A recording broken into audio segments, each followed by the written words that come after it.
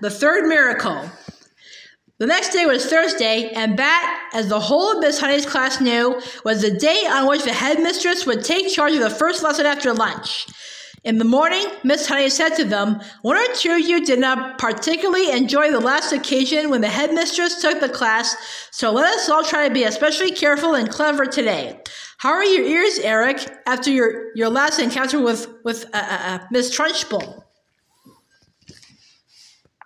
"She stretched them," Eric said. "My mother says she is positive they are bigger than they were." "And Rupert," Miss Honey said, "I am glad to see you didn't lose any of your hair after last Thursday."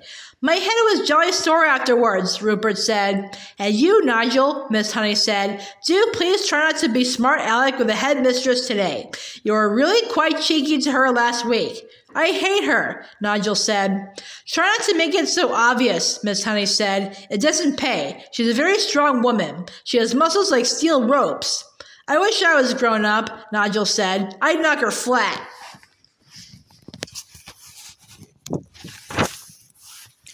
"I doubt you would," Miss Honey said. "No one has ever got the better of her yet." "What will she be testing us on this afternoon?" a small girl asked.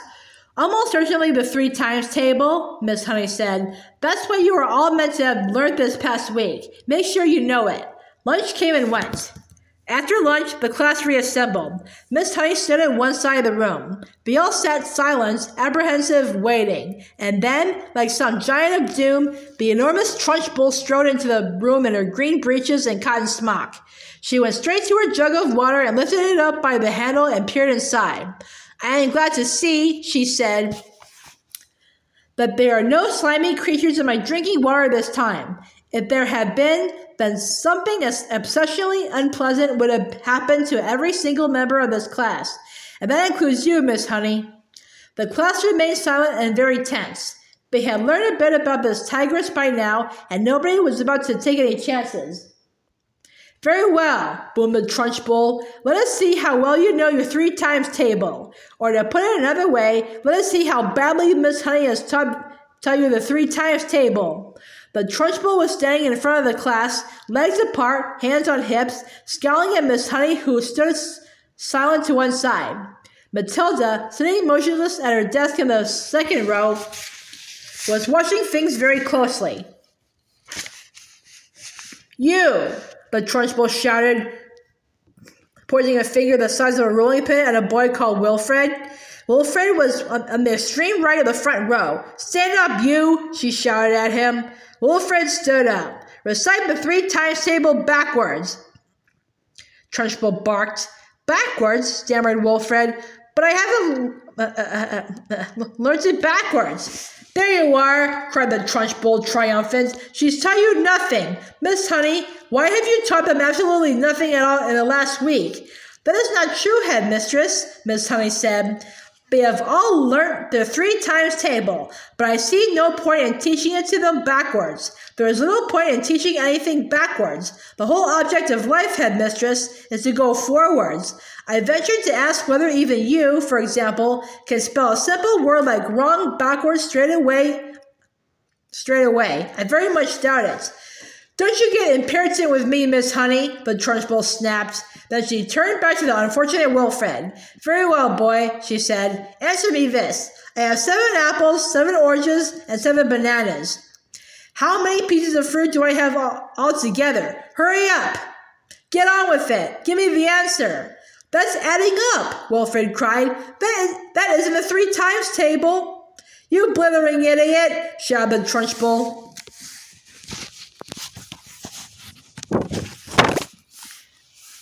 "You festering gumboil, you flea-bitten fungus, that is the 3 times table. You have 3 separate lots of fruit, and each lot has 7 pieces. 3 sevens are 21. Can't you see that, you stagnant cesspool? I'll give you one more chance. I have 8 coconuts, 8 monkey nuts, and 8 naughty little idiots like you. How many nuts do I have altogether? Answer me quickly." Poor Wilfred was properly flustered. "Wait," he cried. "Please wait. I gotta add up 8 coconuts and 8 monkey nuts." He started counting on his fingers. "You bursting blister, yelled the Trunchbull. You moth-eating maggots, this is not adding up. This is multiplication. The answer is 3 8s, or is it 8 3s? What is the difference between 3 8s and 8 3s? Tell me that, you mangled little wurzel, and look sharp about it. By now, Wilfred was far too frightened and bewildered even to speak. In 2 strides, the Trunchbull was beside him, and by some amazing gymnastic trick, it may have been judo or karate, she flipped the back of Wilfred's legs with one of her feet so that the boy shot up off the ground and turned a somersault in the air. But halfway through the somersault, she caught him by an ankle and held him dangling upside down like a plucked chicken in a shop window. 8 3s, the Trunchbull shouted, swinging Wilfred from side to side by his ankle.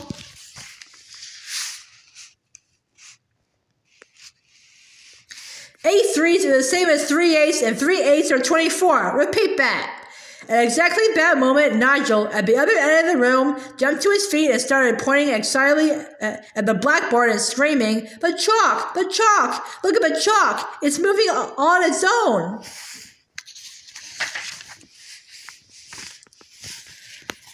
So hysterical and shrill was Nigel's scream that everyone in the place, including the Trunchbull, looked up at the blackboard, and there, sure enough, a brand new piece of chalk was hovering near the gray-black writing surface on the blackboard.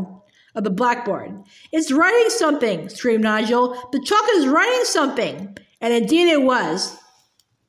Agatha.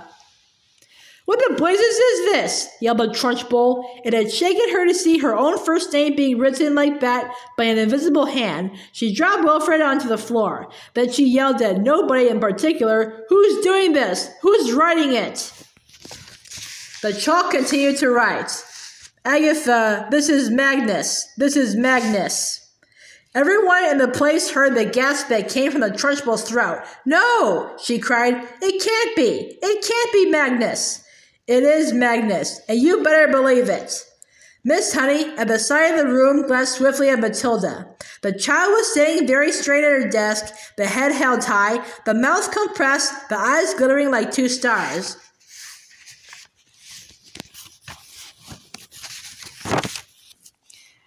"Agatha, give my Jenny back her house."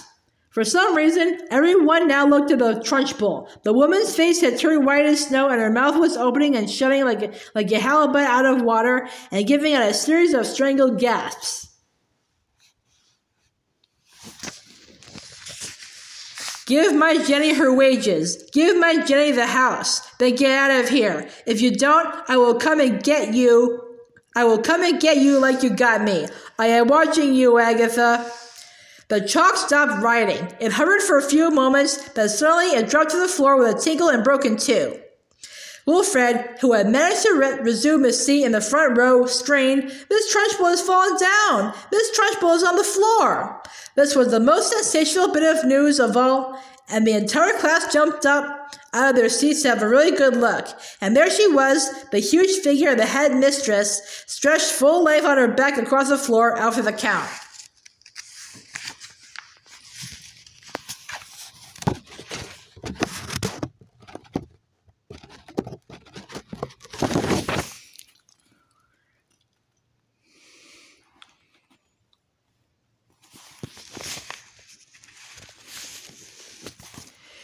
Miss Honey ran forward and knelt beside the prostrate giant. "She's fainted," she cried. "She's out cold. Someone go and fetch the matron at once." 3 children ran out of the room. Nigel, always ready for action, leapt up and seized a big jug of water. "My father says cold water is the best way to wake up someone who's fainted," he said. And with that, he tipped the entire contents of the jug over the Trunchbull's head. No one, not even Miss Honey, protested. As for Matilda, she continued to sit motionless at her desk. She was feeling curiously elated. She felt as though she had touched something that was not quite of this world, the highest point of the heavens, the farthest star. She had felt most wonderfully the power surging up behind her eyes, gushing like a warm fluid inside her skull, and her eyes had become scorching hot, hotter than ever before, and things had come bursting out of her eye sockets, and then a piece of chalk had lifted itself up and had begun to write. It seemed as Though she had hardly done anything, it had all been so simple. The school matron, followed by 5 teachers, 3 women and 2 men, came rushing into the room. "By golly, someone's floored her at last," cried one of the men, grinning. "Congratulations, Miss Honey." "Who threw the water over her?" asked the matron. "I did," said Nigel proudly. "Good for you," another teacher said. "Shall we get some more?" "Stop that," the matron said. "We must carry her up to the sick room." It took all 5 teachers and the matron to lift the enormous woman and stagger with her out of the room. Miss Honey said to the class, "I think you all better go out to the playground and amuse yourselves until the next lesson." Then she turned and walked over to the blackboard and carefully wiped out all the chalk writing. The children began filing out of the classroom. Matilda started to go with them, but as she passed Miss Honey, she paused and her twinkling eyes met the teacher's eyes, and Miss Honey ran forward and gave the tiny child a great big hug and kiss.